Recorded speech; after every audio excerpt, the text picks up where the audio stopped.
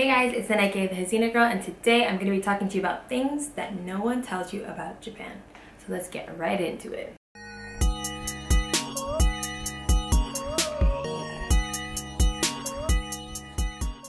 As you can tell, I got my cup of tea. Today we're drinking royal blends because, you know, we're royalty up in here. Ooh, girl, that's some good tea. Okay, let's get ready to spill the tea today, actually. I want to talk to you guys about some things that I wish I knew before moving to Japan, things that no one told me before I moved to Japan. And hopefully this will be helpful for you guys too. Hopefully you guys can manage your expectations, okay? Because there's a lot of things that people don't really talk about that I wish I would have known, that I wish somebody would have made a video about. So yeah, let's get right into it. All right, so the first thing I wish somebody would have told me is don't expect one extreme. Now what I mean by that is this: Japan is a country of extremes. I'm sure you guys have already seen the crazy Harajuku fashion, the crazy monster cafe, the robot cafe, you know, the crazy anime stuff, the maid cafes, everything, you know, those are the things that you see online when people talk about Japan. But what they don't talk about is the fact that Japan is a country that has two extremes. So on one end, we've got the crazy, the fancy, the huge, the whoop whoop whoop, you know, the really flashy stuff. And then on the other hand, we have completely regular, mundane, day-to-day life stuff. You've got salarymen, you've got housewives, you got kids who go to school every single day in the same uniform. And you know what? The truth is, Japan is not just one of those extremes, it's both. You'll probably be coming here for a job, for school, and maybe you'll have to do some of the boring, mundane stuff like paying your bills, paying your rent, going on the train every single day wearing the same outfit like a salaryman because that's what your job asks of you, you know? Manage your expectations and don't just expect one extreme because you're gonna get both. So the next thing I wish somebody would have told me is that Japan is a country that abides by the rules. Right now, for example, we're in a pandemic, right? And everybody in the States is having a huge debate about whether or not to wear masks, you know, and it's like this huge politicized thing. But in Japan, if the rule is wear masks, nobody asks questions. Everyone just wears masks. And there's little things too that Japan really likes to enforce rules for. For example, the trash. There are specific rules on the way you need to throw out your trash depending on where you live, and everybody follows those rules. There's other little things too, like the fact that people don't really jaywalk in Japan. Like, people don't like to break the rules here. And I remember when I first arrived in Japan, I'm the type of person who likes to color outside the lines, okay? So I was just like jaywalking here and there, tossing out my garbage the way I thought that I should, even though it was completely against the rules. And I was just like doing all this stuff, thinking I was just like having fun, living my best life, doing the gaijin thing. And then it hit me like a ton of bricks that that's actually offensive to Japanese people because they want to protect their country. They want to abide in a society that runs smoothly, where everybody is, you know, respected and where everybody can feel safe. So if you're not abiding by the rules, it's kind of like, you look bad. If you don't want to make yourself look bad, just come to Japan, learn the rules, try to find out things that you should do, things you shouldn't do beforehand, so you don't just arrive and make a huge embarrassment of yourself, you know? The next thing, which kind of follows the last one, is that Japan values punctuality. Punctuality, sweetie, okay? Show up on time. Now, when I was in Canada, the buses used to come whenever they wanted to. People would use traffic as an excuse to show up late to work, you know, and you could pretty much get away with being late for a lot of things because, well, it's kind of normalized in our society. But in Japan, you do not have an excuse to be late. The train comes on the second, on the dot. And if you actually show up, let's say the meeting starts at 7 o'clock and you show up at 7, you're gonna be the last one in the room, let me tell you. Because for Japanese people, the norm is to show up early. Everybody shows up 10 minutes before they're supposed to meet their friends. Everybody waits at the station for people. They're always trying to be the first ones there, and they want to arrive early because punctuality is just, it's just a thing. It's just something that is super normalized here. And so if you're the type of person like me who is just late here, late there, late to work, late to school, late to this, late to that, let me tell you, when you come to Japan, you're gonna have to cut that, okay? Because in Japan, that's not acceptable. In fact, it's kind of rude and it's a little bit disrespectful because you're basically saying, I don't really care about your time, I'm gonna show up on my time. So yeah, you don't wanna be that person, so don't do that. The next point is a little bit different, and this is something I wish that somebody would have told me beforehand. But basically, just when you come to Japan, be yourself. The fact that you are a foreign person is something that is true and something that's not gonna change. So when you arrive, be yourself. For example, when I first came here, I thought that I needed to be like super kawaii style, and so I tried to be really girly. I tried to like wear all these prints and patterns and things that are totally not my style because I thought that's what I needed to do to like adapt to Japanese culture. And I think for a foreigner, when you come to this country, you can still be yourself. You can still speak the language in a way that represents your personality. You can dress up in a way that still reflects who you are as a person. And of course, yes, when you come here, you're probably gonna wanna explore, learn new things, but just don't change yourself to become somebody just to please others. And actually, if you guys didn't know, one of the biggest things I did that I still to this day kind of regret is when I came to Japan, I got a straight perm. My hair was super curly, but like I thought coming to Japan would make me feel more like empowered and like, yeah, wear your afro, but it didn't. I let the peer pressure get to me and I decided to straighten my hair, and I regretted it ever since. And after that, I cut it all off and it's been short ever since then. But yeah, that was a big fat mistake that I made.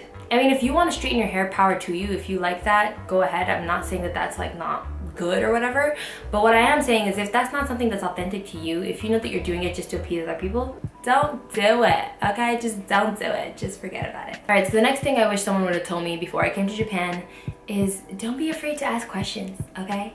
Like when I arrived here, honestly, I wanted to be like Miss Independent, you know what I'm saying? That's why I love her. Shout out to Neo. But basically, I wanted to just do my own thing, be Miss Independent. I wanted to just, you know, navigate Japan by myself, be like, no, I got this. I don't need to ask nobody.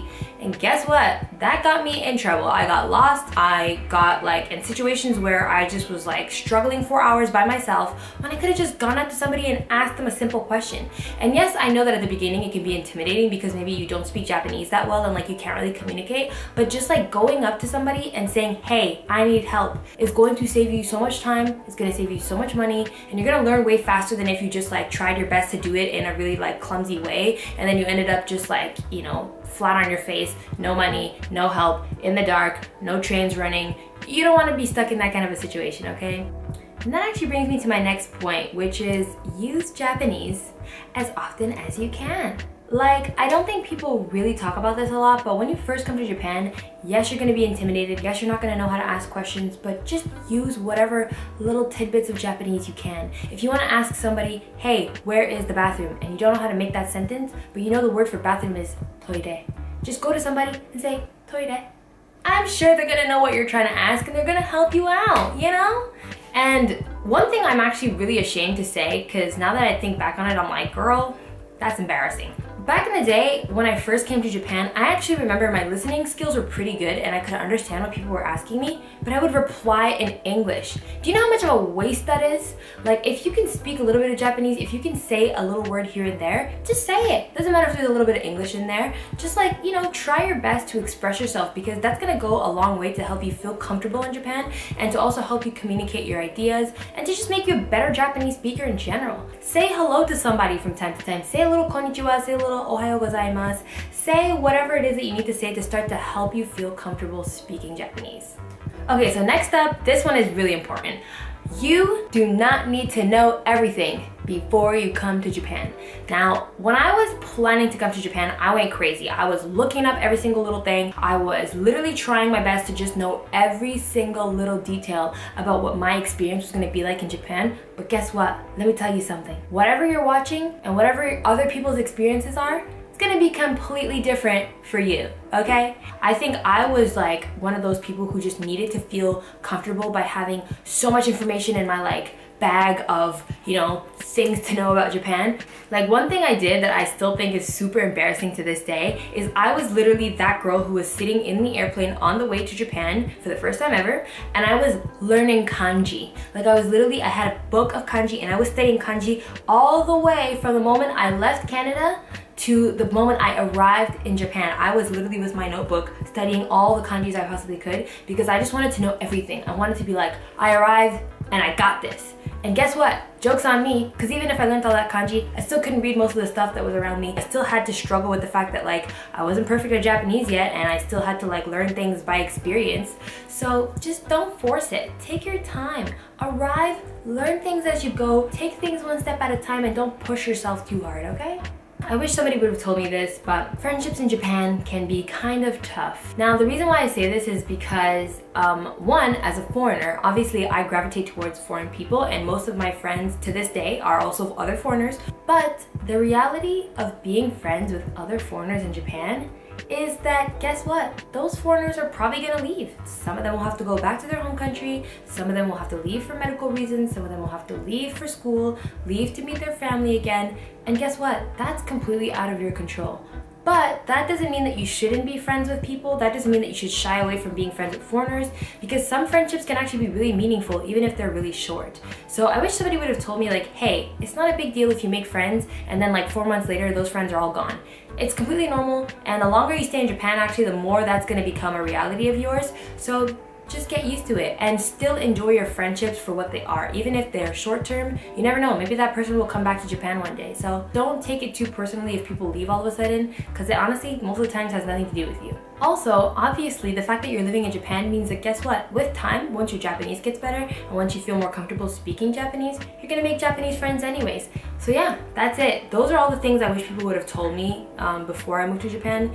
And one thing I want to tell you guys out there, if you're planning to move to Japan, just be excited for you to experience it yourself, because there's so many things you're going to learn by yourself. And even when you're watching this video, I hope you guys know like this is tips that I'm giving you about me, tips from my own personal experiences, but when you come to Japan your experience might be completely different. So just take everything with a little grain of salt, okay, a little bit of Salt Bae in there, and you know, just have fun. Look forward to your experience in Japan and know that there's probably a lot of things that are not gonna go as planned, but that's okay. So thank you for watching this video. If you guys enjoyed it, make sure to leave a comment down below. Let me know what you wish you knew before you came to Japan, or maybe a question that you might have for me too. Like, I love answering your questions.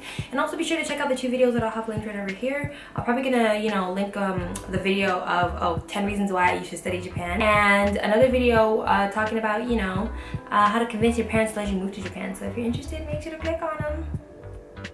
Okay, bye.